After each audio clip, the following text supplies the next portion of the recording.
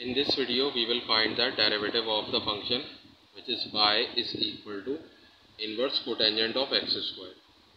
So first, we will differentiate both sides with respect to x. So we have dy by dx is equal to inverse cotangent of x square.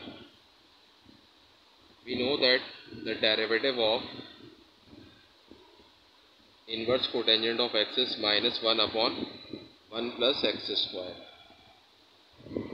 So we can apply this formula over here, but we must have the same variable over here and over here.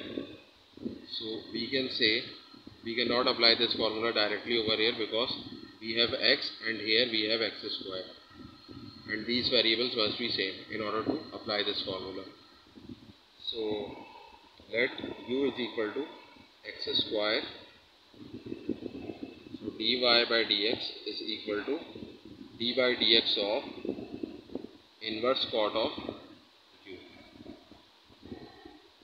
Again we have different variables, so we will write du over here in order to apply this formula, and so that this variable and this variable must be same, and in order to balance this thing we will multiply it by du by dx, and this is called the chain rule of differentiation.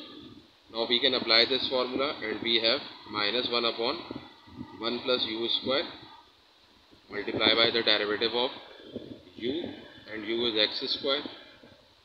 And now we will apply the formula, which is power rule of differentiation. So the derivative of x to the power n is n times x to the power n minus 1. And we can see that we have 2 in place of n. So we will put n 2 over here and over here.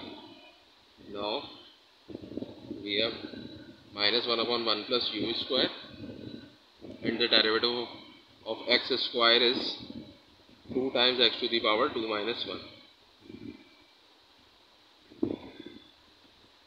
And we have, now we will put back the value of u, which is x squared. So we have 1 upon 1 plus x squared to the power 2, and here we have 2x.